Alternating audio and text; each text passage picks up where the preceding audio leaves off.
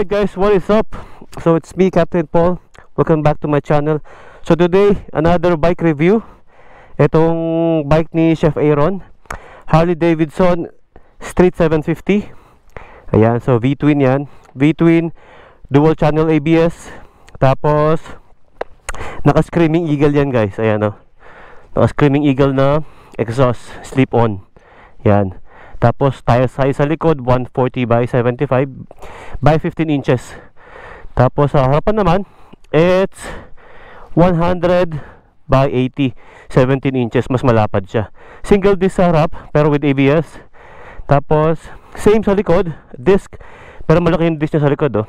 Malaki yung ano niya, diameter. ABS din niya sa likod. Tapos V-twin, horsepower around 50 plus, I think 53 or 54.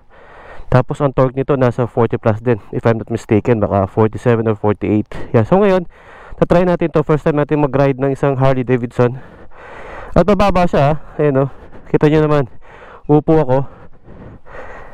Ayun o, tiwi pa ako. Diba? Pero try natin. Ito, chill mode lang to, relax.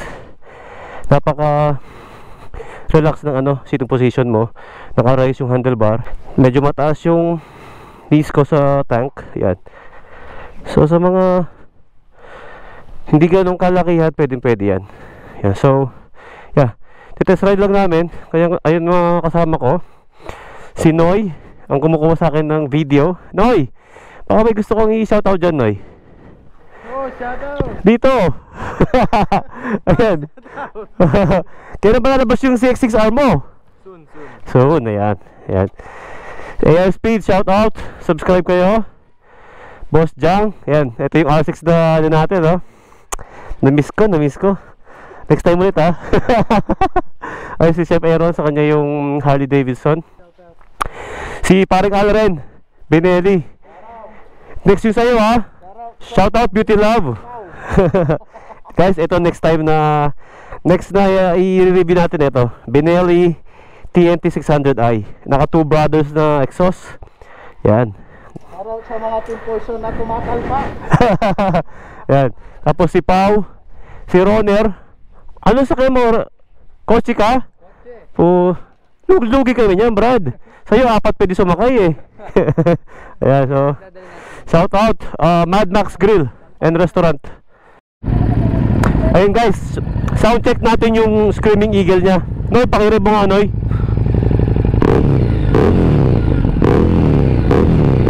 Ayun o, ayos, solid. Thank you. So yun guys, by the way, ito wala siyang fuel gauge and wala siyang gear indicator. So very basic, classic speedometer and odometer, that's it. Neutral, ABS, and that's it guys. By the way, ang lakas ng torque nito. Mostly kasi ang power ng ano, ang power ng Harley nasa ilalim yan eh. Wala sa taas. Yan. Medyo sa una mabibigla ka sa ano niya, sa arangkada niya. As in talagang mapuwersa talaga. Kailangan ano, dahan-dahan muna pag first time mong ira-ride. Tapos medyo mataas yung clutch. Pero it's classic. I think normal naman sa mga classic bikes yan. Yan. Tapos ang pagliko dito medyo mahirap din. Mahirap ng konti, hindi ganoon kamukha sa mga ibang bikes. Kasi ito hindi mo pwedeng i-banking talaga. Pero napaka-comfy niya. Napaka-comfy dalhin. Relax ka lang, chill lang. Hindi mo kailangan magmadali. Just feel the bike. And etong motor na to guys, hindi lang to pang chill ha. Merong power to ha. I think top speed dito nasa 180 to 190. Yung iba nagto 200 pa, depende sa rider. So yan. Yan, medyo tangharing tapat. At naisipan ng grupo na mag-ride. At naisipan ko na rin i-review to. Alright guys, so gear up na kami. Yan.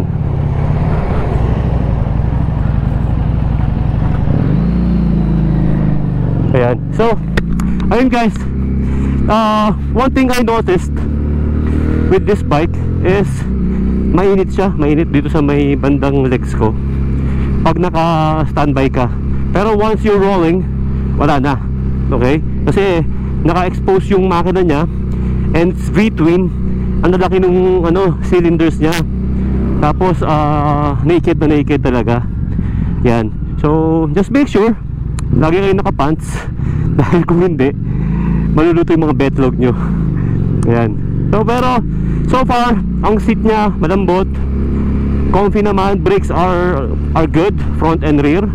Tapos shifting niya okay naman din. Medyo mataas lang yung clutch, okay, which is normal sa mga classic na bikes. Okay. And then sa gear indicator, sanayin lang dito. Just feel the bike at malalaman mo kung anong gear ka na, 'di ba? Sa una medyo mahirap, pero sanayin lang. Mirrors are good. Kitang-kita ko naman sa likod ko. Handlebar, napaka-comfy. Yan. The good thing guys is this bike is already liquid cooled. Kasi most of the classic bikes like the Scrambler, yan, halos yan air cooled pa yan eh. Okay? I think may mga ibang Harley din na air cooled, but this one is already liquid cooled. So I think mas mainit yung mga air cooled na motorcycles yan compared sa mga liquid cooled. Okay? And of course, mas maganda rin silang ipang long ride. Yan. So sa traffic, medyo may kabigatan siya. Okay? Pagka hindi ka sanay, mag-feel mo yung weight niya. And the good thing is, ang baba lang niya. So pag na out of balance ka, matutukod mo kagad yung paa mo.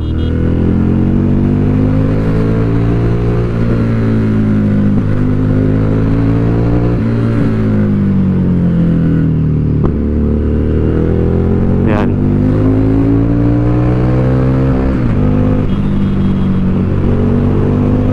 Lakas din siya, oh. Then yung tunog ng muffler niya guys, napaka-macho ng tunog ng motor niya, ng muffler niya. Kahit di ka na magbusina, muffler pa lang, ayun oh, maririnig ka na ng nasa harapan mo. Actually maganda rin pang long ride itong mga to eh, kasi kita mo naman oh, napaka-relax, para ka lang nakaupo sa sofa nanonood ng TV. So yun guys, we are entering North Luzon Expressway. And I hope hindi maglokong RFID. Ayan.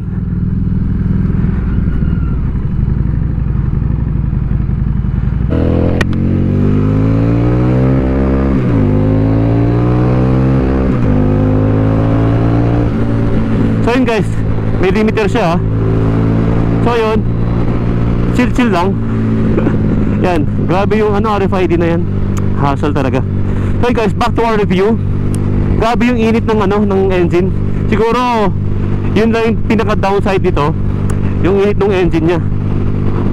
Hindi biro yung init. Pero sa performance, I cannot say malakas yung malakas, relax. Maganda yung play ng throttle, very responsive. Ayan. Even the clutch is very smooth. Yun lang, pero sa limiter, kailangan mo sa sagad. Ayun, 140, 160.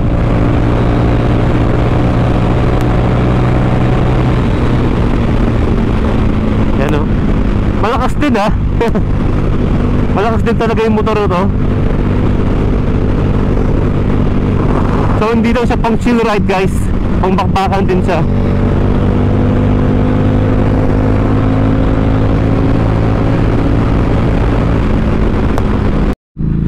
So guys, dito tayo sa cash lane. Buti walang ganong sasakyan. Buti naman, kasi usually dito traffic eh. Yan, buti naman at walang ganong sasakyan. So Harley-Davidson Street 750. Okay, I think na-stop na yung manufacturing nito. So yung mga gantong bike is very rare na. Okay, wala ka nang halos makikitang ganto sa market. Ayan. Ayan. And with its price 750cc, panalo na to guys. Ayan. Ang gwapo no? Iba yung tawag dito, iba yung dating ng Harley Davidson. Kahit pag sama-samahin mo yung ibang motor, ito pa rin yung napapansin nila kasi ito yung nauna Harley Davidson, parang sa sport bike, Ducati, di ba? So pagka sabi mong Ducati, alam nila yan. Pag sabi mong Harley Davidson, alam nila yan. So ito kasi talaga may pangalan na. Sabi nga nila, Harley is Harley, di ba? Kahit ilang decades pa dumaan dyan, Harley is Harley.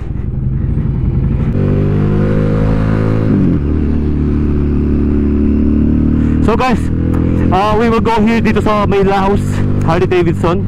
Patambay kami dyan. Titignan natin yung mga bikes nila dyan guys. Mayroon sila Harley, Aprilia, Moto Guzzi, and even Vespas meron sila dyan. And the sound is very distinct, very unique. Yan ang trademark ng Harley Davidson. And so you'll never go wrong with Harley, sabi nga.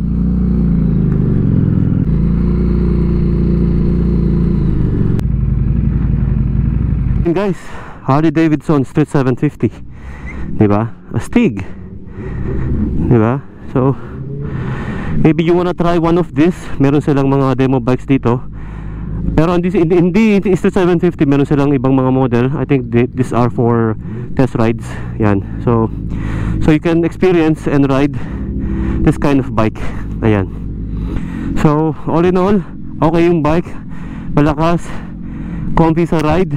Ang downside lang niya is mainit talaga engine. So you have to wear leather or denim na mas makapal para hindi mag-init yung paa nyo. Pero overall guys, this bike is awesome. You wanna try it? Unfortunately, yun nga, wala nang ano nito, wala nang maglalabas ng gantong model. You can go for a used one maybe. Boss Red! Hello. Ayan. Oo. Ayan. Ano, bibili kayo ng Harley? Oo. Boss Red, nasa vlog ka, baka may gusto kang bati dyan. Binabati ko yung mga subscriber mo. Hello. Ayan pala si Boss Reed. Yan, so he's from Pampanga also. Yan. So Papasyal kayo? tambike lang boss. Tambike lang. Boss, bigyan tayo sticker ko ha. Bigyan mo rin ako sticker mo. Naku, nasa Mitsubishi sticker ko Mitsubishi. Oh, sayang. Tagal pala makita ng ano, hinihintay. Dito lang pa tayo makikita. Captain Paul. Oo. Palipit na sir. Nalisan. Pakuha ko niya yun. Oo, ali. Lumabas. Ayan. Thank you Boss Reed ha. Thank you. Sana makaride ka namin minsan. Oo, sige. Anytime. Kaya kami mo nga kapalit. Okay. Oh. Bibibigyan naman ni Sir Reed. Oh, okay. Yeah, okay. Bike tech. Okay. Ano lang, kunin ko lang yung sasakyan ko. Sige. Balik naman ako dyan. Thank you Boss Reed. Ito guys, yung mga bikes nila here dito sa Harley Davidson. I think this is Iron 48. Tama ba? Iron ba to? Ayan, Iron yan. I'm not sure kung 800cc or 1200. Mamaya we will ask. Ayan. This one is Harley Davidson. Ano kaya to? 1200. Yeah. So 1200. Ayun yung 800cc. Pero ayos na, ganda ng paint job ah. Pero mas gusto ko tong isa. Mas astig tong isa oh. Diba? Mas macho. So ayan guys, kung gusto nyo magtingin dito ng Harley Davidson, pwede kayo dito. Ayun sila oh. Yan. Ito yung store nila guys. You can check their apparels, their bikes. Ito, laki nito oh. May sound system pa. This is 107. This is Harley Davidson. I'm not sure about this. Kung ano to. So yan. Ay, may mga jackets din dito. Leather jackets, helmet, boots, gloves. Yan guys. Ay, punta kayo. Try nyo mag-visit kahit coffee lang dito sa Harley Pampanga. Ayun. Thank you, sir. Ay, pangalan niyo, sir? Din po. Din. Thank you, sir. Din. Hey, guys. Wow. Naka-OLED, guys.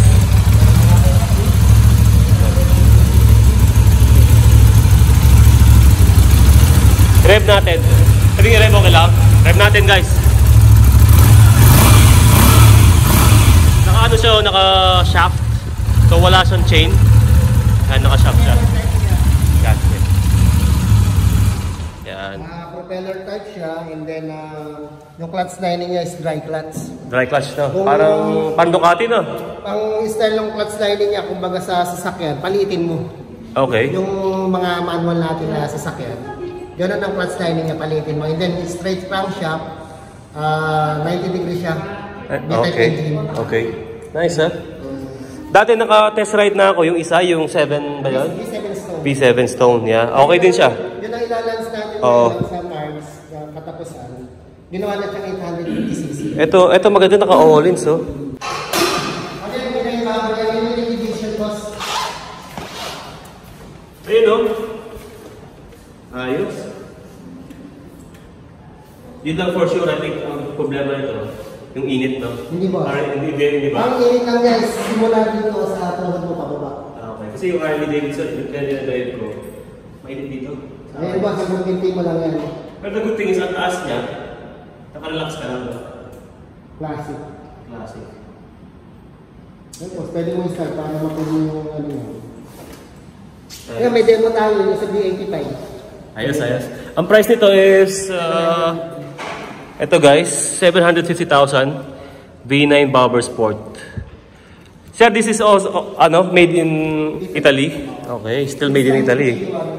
Tapos naka-Brembo siya, Brembo na levers. Yan, tapos Brembo yung calipers, no? Ayun, no? Double piston na Brembo. And then naka-all-ins. Ganda. Macho yung motor. Mas malaki ito kaysa doon sa isa, no? Yung Stone, no? Yung sa hindi niya displacement, mas malaki. Okay, tapos mas nakaangat yung harapan niya. Bobber siya. Front and rear malaki yung ano. Okay. Ano pa pangalan niya? Jen po. Jen. Jen. Hi, Ma'am Jen. Paki-invite mo ba sila, Ma'am? Dito sa may Moto Guzzi. Yes po. Invite ko po kayo dito sa Moto Guzzi, Pampanga. Naka-ano po siya dito sa Laos Group Complex po. City of San Fernando, Pampanga. Phone number mo, Ma'am. Baka gusto nilang... Sige po. 0919-089-4572. Okay, so chat lang kayo or call kay Ma'am Jen kung may mga inquiries kayo sa mga bikes na to. Ayan. So, I think may mga ibang bikes pa kayo na parating, no?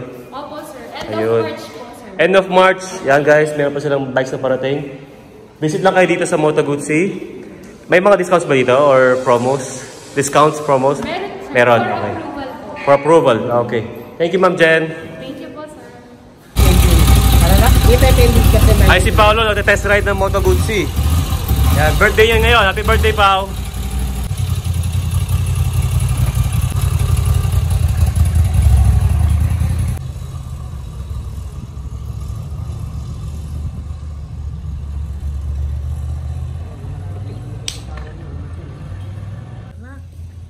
Ay po si Pao.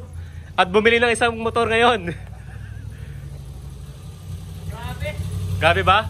Oo, kaya mag-60 sa 2 segundo lang eh. Oy, tangin na, lupit ah. Binatak ko naka circuit. Ayun oh. Ayos ba, Pao? Ayos ba? Ayos, ayos. Kumusta yung experience mo? Lakas, nawala spirito ko, nandun pa. Malakas ba? Malakas. Ayos. Ayan oh. Ayan. Ito, maraming pambili to.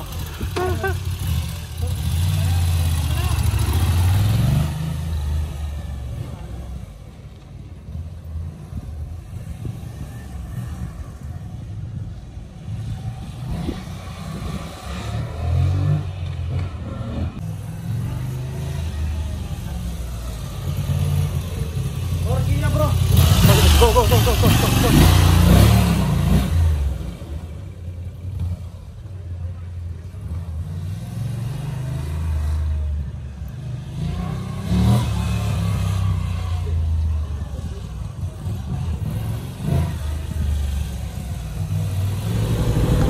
Alright guys, so gear up na kami. At kami pupunta sa restaurant ni Boss Jang. Ayan, so shout out Funnside Ningnangan. Dito sa may Mexico, Pampanga. Right after SM guys.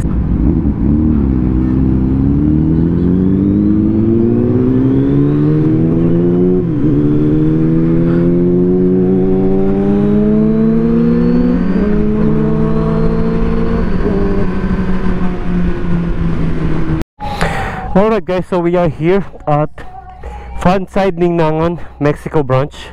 So ito yung business nila Boss Jang. Yan, grill. Yan. So Ningnangan means grill sa Tagalog. Okay, tama ba Tagalog? Ihaw pala, ihaw. Yan, Tagalog pala ihaw. Sa Kapampangan is Ningnang. Yan. So tara, tignan natin yung mga pagkain nila dito guys. At kung mapasyal kayo sa Pampanga, you can come and visit this restaurant. It's very affordable at masarap ang pagkain nila. Ayan. So ayan guys, oh. At meron sila dito. Hi. Ayan. Nasa vlog kayo, kaway kayo. Nasa vlog. Ayan. So dito may mga chicken sila, may pork belly, liver. Ito, wings with chicken breast. Ayan, may crispy pata, may hotdog, may liempo, may shrimps, may crabs, and I think may pusit pa, oh, tsaka tuna, ulo ng tuna or salmon yata. Yan, may salmon belly. Yan, may bangus, may tilapia, may hito. Yan. So ang prices dito guys, per 100 grams, ayan, oh, per 100 grams. So 42 pesos 100 grams ng tilapia. Yan. So tapos pipili kayo and then lulutuin nila dito guys. Ayan, oh. Ito yung griller nila dito. Yan. So dito lang sa may yan, lagpas ng SM guys. Ayan. Ayan siya, oh. Funnside, Ningnangan Junior nakalagay, Mexico. Ayan guys, salmon belly, grilled salmon belly, pork sisig, at saka to grilled squid. Yan. So dito lang yan sa Funnside, Ningnangan. Ayun may ari, oh. Boss Jang. Ito pa guys, oh. Si kuya, oh. Kawi ka kuya. At pangalan mo? Piel po, Piel. Piel. Shout out. Ito buttered shrimp with garlic. Maestro, sarap. Ito naman guys, papaitan. Ayan, oh. Wow. Ito pa isa guys, bulaklak, pampabata. Ayun. With suka. Kaway ka kuya. Ayun, oh. So bulaklak, papaitan, salmon belly, buttered shrimp, grilled chicken, grilled shrimp, pork sisig, and tuna belly. Shout out sa Team Aw Aw. Team Takoyaki. Takoyaki boys yan. Takoyaki. Teriyaki boys sa Team Takoyaki boys. Ayan, Chef Aaron. Shout out kay Nina, advance happy birthday. Ayun. Wow. Shout out sa mga nakakilala sa akin. Yun naman yung Mark, Boss Jang. Yeah. So guys, kakain muna kami ng grupo, Team Poison. Ayan. So, see you later. Alright guys, so that's all for today. Yan. Tapos na kami mag-dinner. Ang sarap ng pagkain. Yan. Thank you Boss Jang. Shout out ulit Funnside, Ningnangan dito sa may Mexico. Marami silang branches. May Apalit, may Angeles, may Bulacan, meron din sa South. Yan. So try to visit their restaurant guys. Masarap, affordable. Yan. And of course, maganda yung lugar. Yan. So I'm gonna end the vlog here guys. I hope you like the video. And salamat sa panonood. Sa mga subscribers ko, maraming salamat. Sa mga hindi ko pa na shoutout, next time na lang guys, kasi biglaan lang tong lakad namin. At wala ako nung copy nung mga papa-shoutout. Yan. So, see you guys on my next vlog. Please keep safe everyone and God bless. It's me, Captain Paul, signing off. Bye-bye.